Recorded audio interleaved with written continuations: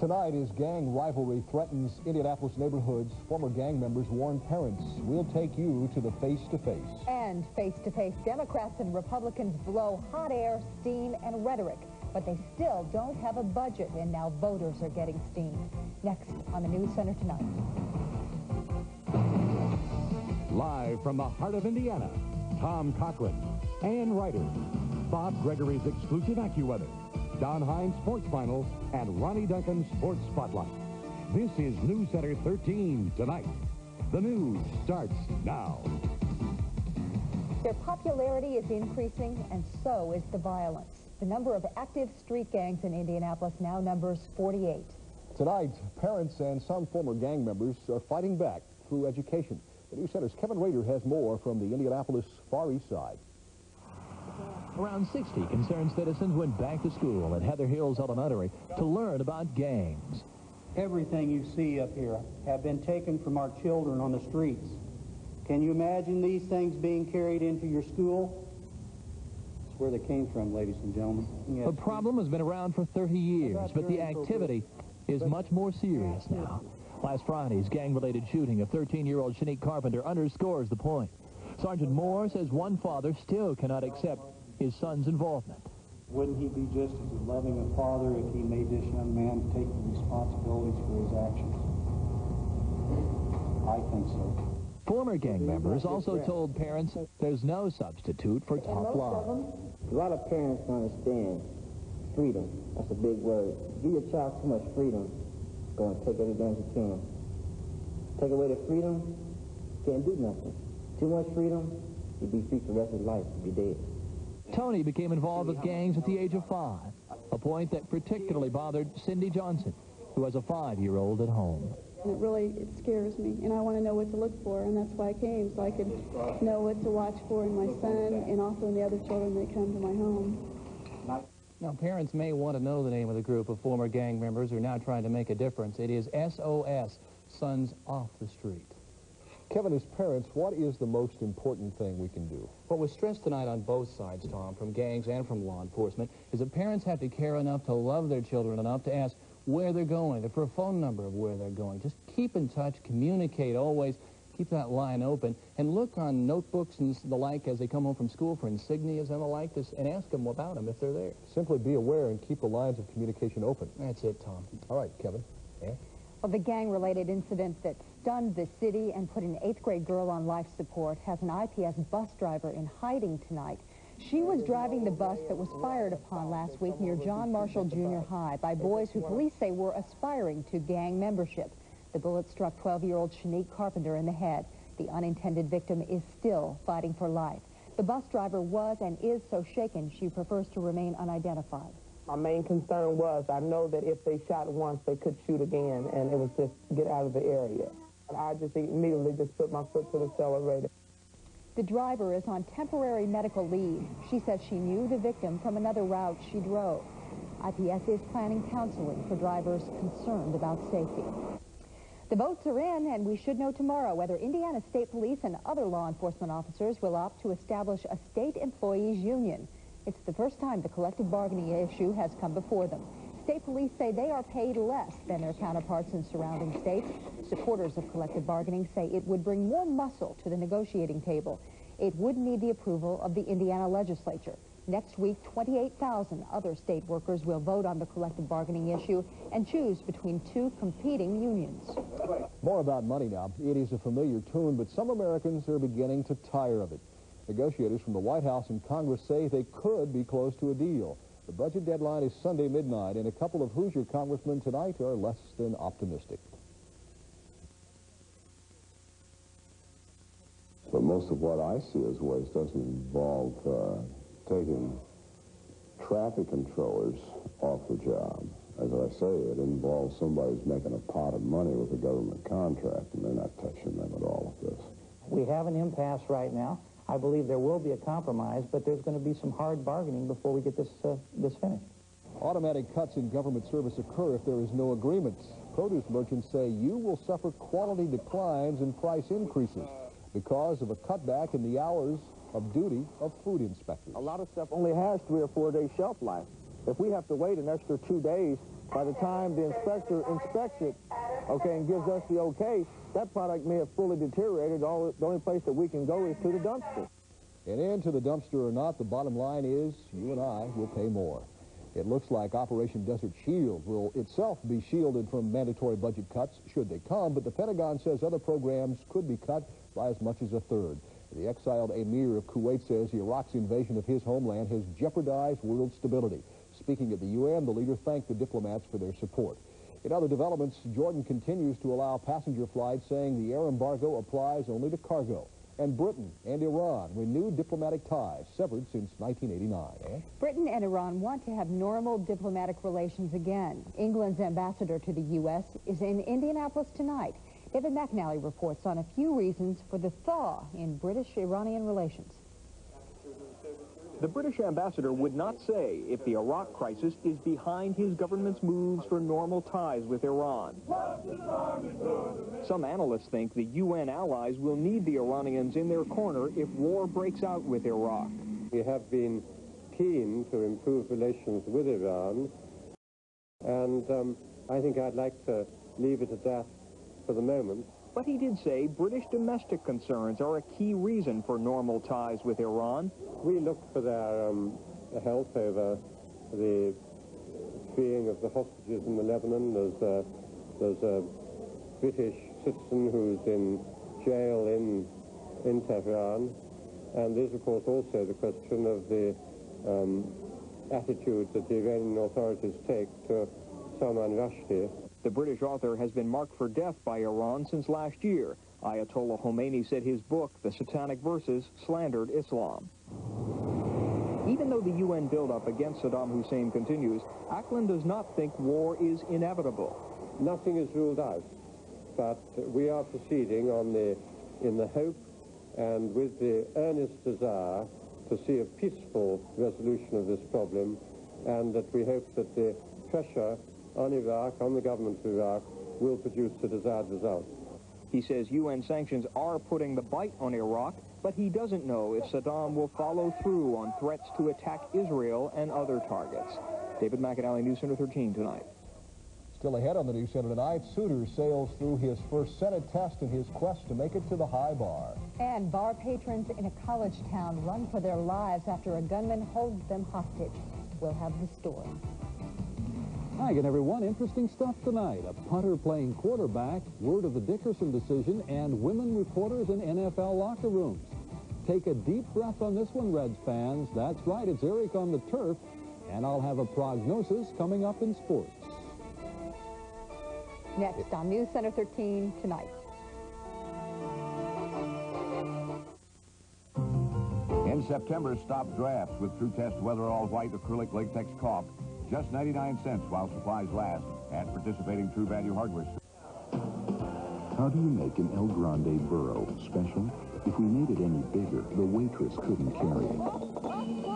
If we stuffed it with any more beef or chicken, it would explode. So we gave it some company. Our Mexican pizza appetizer and fabulous fried ice cream. And there you have it, an El Grande burro special with one small touch. Chi-Chi's a celebration of food.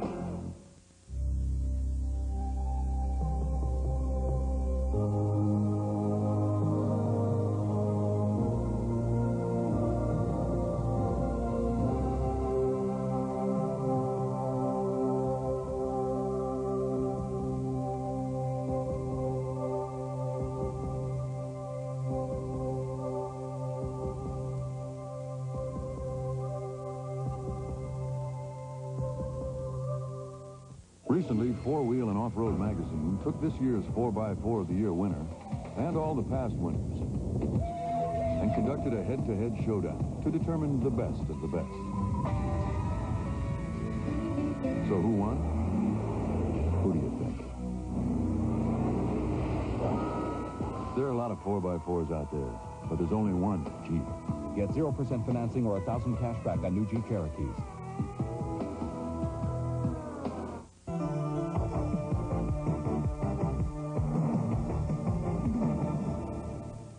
He seemed to have a hatred for women with blonde hair. That's how one hostage described a gunman who terrorized a college town bar. He was a 32-year-old Iranian who had apparently been rejected for a student loan before he went on his rampage in Berkeley. Police shot and killed the heavily armed man after he killed a student and held 30 bar patrons hostage for 7 hours. For many of them, the ordeal ended with a daring escape through the bar's back door. 7 hostages were injured. A Philippine court has convicted 16 people of murdering President Corazon Aquino's husband 7 years ago. The verdict in the 3.5-year trial comes on the first anniversary of the death of Ferdinand Marcos, whom many believe ordered the killing of Benigno Aquino. A feisty Neil Bush insisted there was no conflict in court today, no conflict of interest in his role as director of a failed savings and loan. The president's son is testifying in a federal hearing on such allegations against him. The Senate Judiciary Committee gave Supreme Court nominee David Souter a thumbs up, a passing grade. It voted in favor of his appointment. The full Senate gets the issue next week. And parents, here's a warning. You might want to get ready to stand in line. The new Kids on the Block are coming back for another performance, this time at Market Square Arena. Tickets go on sale Monday. Mom and Dad, Grandma and Grandpa, that is 8 o'clock Monday morning. The new Kids show is slated for Wednesday, November 2nd. Well, some kids think the new Kids present the greatest show on earth, but anyone who's seen the real thing at Market Square Arena this week knows it's the three-ring circus. Pat Carlini with that and more in her Indie Nightlife report. From the moment Barbra Streisand sang out in the Broadway show Funny Girl in 1964, a star was born. Funny Girl is the story of Fanny Brice. It's been a hit for many years. Barbra Streisand won an Oscar for recreating the role for film. Funny Girl runs now at Beef and Boards through November. Now, if you have a favorite comedy show or musical production that you've seen this year, or a favorite actor or actress that you'd like to see honored, you might want to check out the first annual Corbin Patrick Awards. The best of the best will be honored here Monday night at Beef and Boards. Behold the glory that was Rome. And the circus is coming to town. The Ringbeam Brothers and Barnum and Bailey Circus will be playing at Market Square Arena through the weekend. There's also Gunther's farewell tour with the circus, 20 years of performing. And Monday Night Football is back in full force. There's a variety of night spots that host Football Mondays, but one spot where you can't miss that important play is the original sports bar in Union Station. 3 big screens bring the action to life on Mondays. That's a look at Indie Nightlife for this week. We'll see you next week. Pat Carlini, News Center 13. And if that doesn't fit the bill, Bob's going to invite us all over for a picnic. Well, we better get some stuff to cook indoors here, maybe over the weekend, Tom. We got another fine autumn evening going on, though. Mostly clear skies over Indiana, as this satellite picture will illustrate for you now. Just nothing but clouds off to our left to the northwest. I'll talk more about those in just a second. Under clear skies, 64 at the airport now, 69 downtown. Relative humidity stands at 81%, southeast wind at 6, and the pressure 30.06 and falling. Back to that satellite picture. Underneath that little patch of white, northern Missouri, take a look at what is going on. They hit 93 degrees in Kansas City today. They have a severe thunderstorm warning out for portions of northern Missouri. That stuff is sliding to the southeast and will move across Indiana, but not at that intensity, and I'll talk more about that in a moment. Have you ever heard of a squirrely dog? No. Okay. Well, we're going to show you a dog that's gone a little squirrely over motherhood. This really is a good story.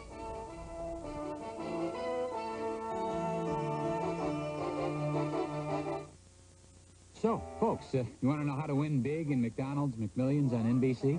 Mm-hmm. You go for it. That's right. You got to go to McDonald's for a new McMillions ticket every day. Because every day for 28 days, we're giving away $1 million or more. Got to get one of these. Then, every night, you just pull up a seat, you get comfy, and watch NBC to see if you win. Now, if nobody wins one night, the cash rolls over until somebody wins. So come on, play McMillions on NBC. You could call one company to take your package to an address across town. And you could find somebody to take your package to any address cross-country. Then you could call a third outfit that could take your package overseas. And yet another that could take your package overnight. But there's only one company you could call if you only wanted to make one call. Crime Stoppers. About 400 crime suspects so far know it works. More felony arrests each week, thanks to Crime Stoppers. Be alert and be a Crime Stopper. The Ford Motor Company official factory closeout sale is on now. This is it. Over 2,000 Fords, Lincolns, Mercuries, and Ford trucks are being liquidated to the public in the parking lot here at the Ford Motor Company factory on English Avenue at Shaylin. This is the biggest closeout sale ever held directly at the factory. It's the one place you'll be sure to save thousands on a new Ford or Lincoln Mercury product. The sale is on now from 10 a.m. till dark, but Saturday is the last day of this factory-authorized closeout sale at the Ford Motor Company factory, English Avenue at Shaylin. Don't miss it. Hey, beautiful. If something amazing happens to you, isn't it great to be able to share it with a friend? Yes, and he called me beautiful right there on the street. Whether they're near or far, give them a call on GTE. Yes, and some days you just have to fight them off.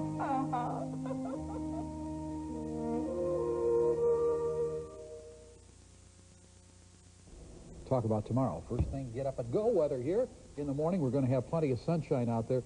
The thermometer about 62 degrees for you. What's going on out there right now? Take a look at what we have as far as temperatures are concerned. We'll get one more day where highs in our area should be in the 80s. Now, our normal this time of year is 74, so it's been bonus city so far, but all of that is gradually going to end. Here's a closer look at what we will expect tomorrow, and there'll be a few more clouds will come in from the west. Generally, we'll go from the mid-80s to the mid-70s up in the northern part of the region. This is the map by 6 o'clock tomorrow night. Frontal system coming through the area, but still to our north, so we'll stay warm, and the greater likelihood of showers will be in the afternoon. Not have the intensity of that stuff you saw in Missouri tonight, but there may be a thunder shower as this thing moves to the northeast across the state tomorrow.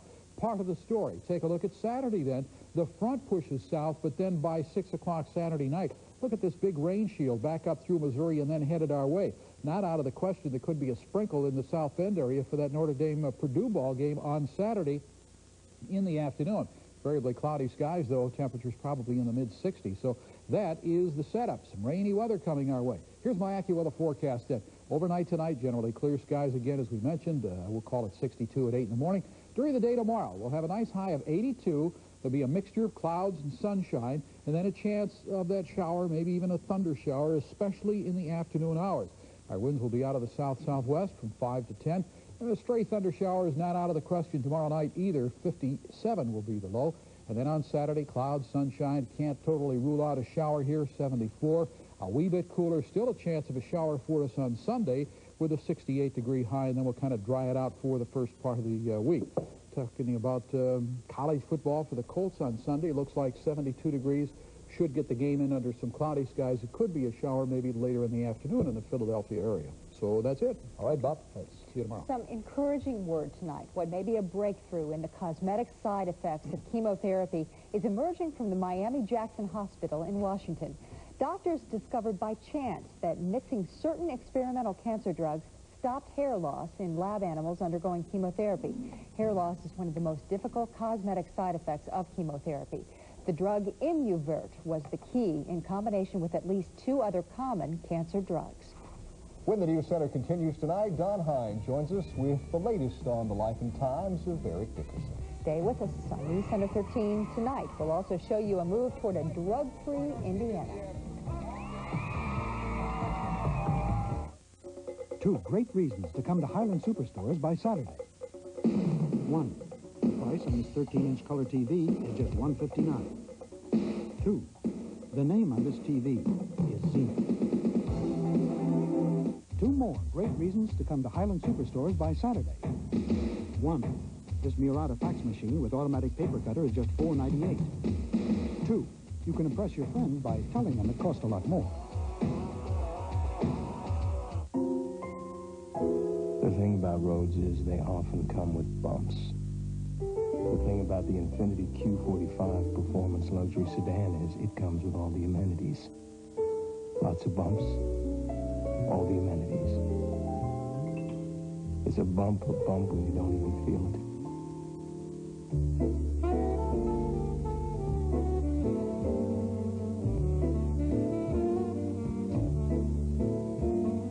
Does cheddar make you melt? Do you swoon over Swiss? Are you passionate for Parmesan? Arby's introduces the cheese lover's dream, our delicious new triple cheese melt. Rich Swiss cheese, tangy cheddar cheese, and creamy Parmesan cheese sauce layered on lean, slow-roasted beef. Arby's new triple cheese melt. What do you say? I want you.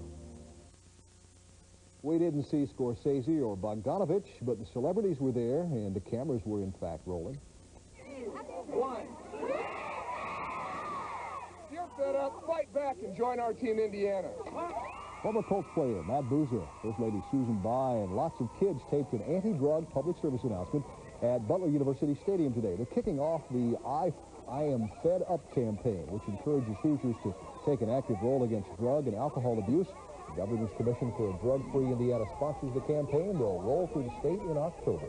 And speaking of Colts, could be some interesting doings on the field Sunday, huh? There could. We hope not. No, hope not real interesting. You know that Jack Trudeau started quarterback for the Colts Sunday at Philadelphia, and Jeff George is in the wings, but who is this taking snaps in earnest today? It's number 3, in this case number 4 on the list, punter Ron Stark, who will know when to hand off. I don't kick on any of these plays, unfortunately. I got to hang on to the ball or give it to somebody. But it would be tough, you know. The only thing I'd have going for me is if I'm in there, people obviously are not going to expect a lot, you know. I mean, I've played quarterback, let's see, about 13 years ago in high school. So, you know, personally, I have not, you know, seen anything. Back when Dowhire was here, I learned the offense, and things are a lot different than they were then. Thankfully, we did a one-on-one interview with Colts GM Jim Irsay today to be shown on Inside the Colts Huddle Sunday morning at 11. He did tell us that he expects a decision from the commissioner on the Dickerson case tomorrow or Saturday.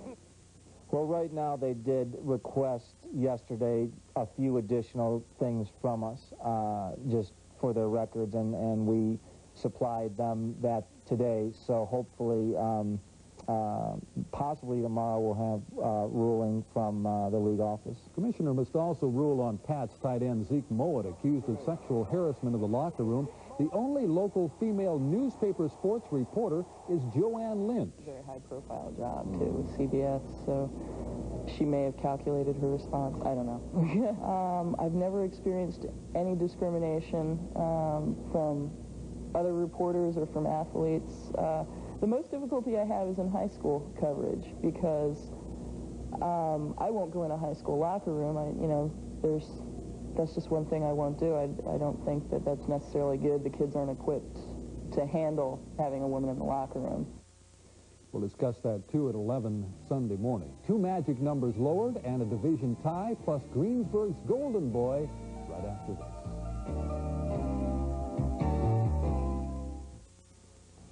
My territory is like a geography lesson. L.A., New York, Miami, London, Paris, Berlin. I live on TWA. I know all the flight numbers. I know the crew by their first names. We're old friends. The TWA network covers 150 cities worldwide, including 125 cities in the U.S. alone. Well, what do you expect? World is their middle name.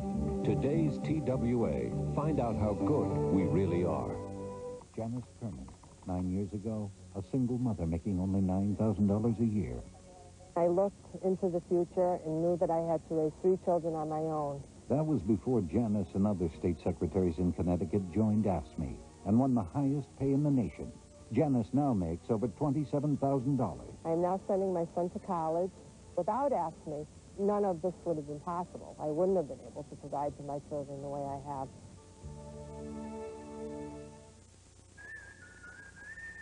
She's not kidding anyone. It bothers her that I shop for myself. And why not?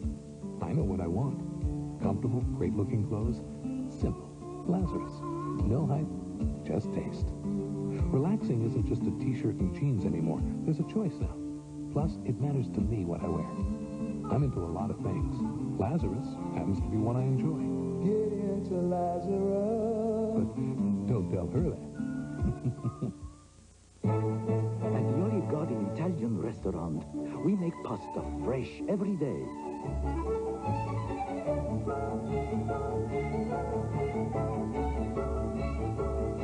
And for all the different kinds of pasta we serve, there are just as many wonderful ways for you to enjoy them. Fresh pasta at the Olive Garden, where all the best of Italy is yours.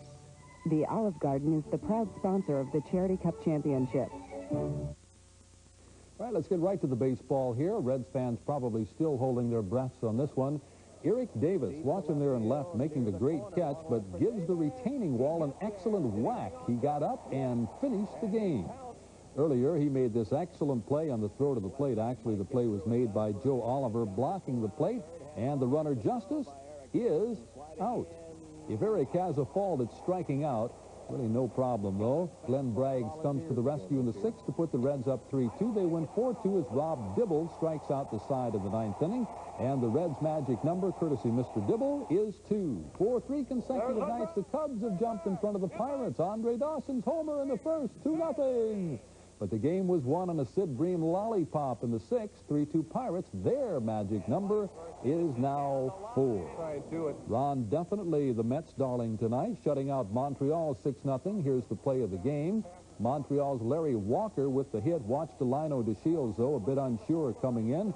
And then he makes his second mistake on the Darrell Boston throw. He fails to slide.